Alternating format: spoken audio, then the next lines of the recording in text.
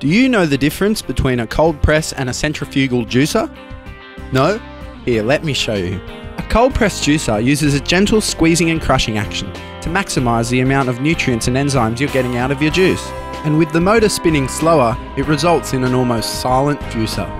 Cold press juicers are quick and easy to clean, and the juice that is produced can survive in the fridge for up to 48 to 72 hours after extraction.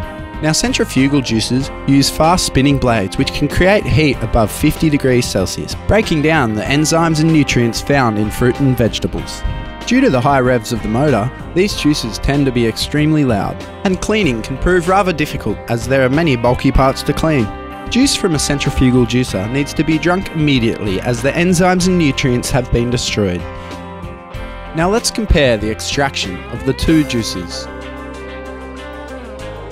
The squeezing motion of a cold press juicer results in much less waste, and in turn gives you much more juice.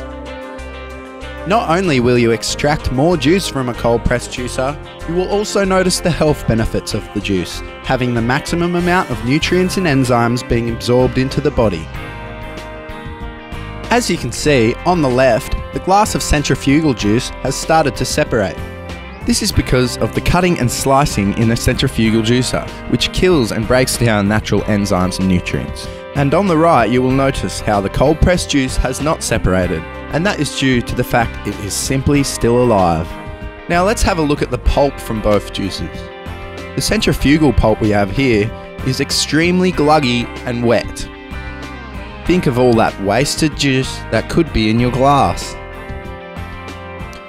And here we have the cold pressed pulp, which is lovely and dry, meaning that you've extracted the maximum amount from your produce. To get your hands on one of these fantastic machines today, visit vitalityforlife.com.au, giving you more Mother Nature.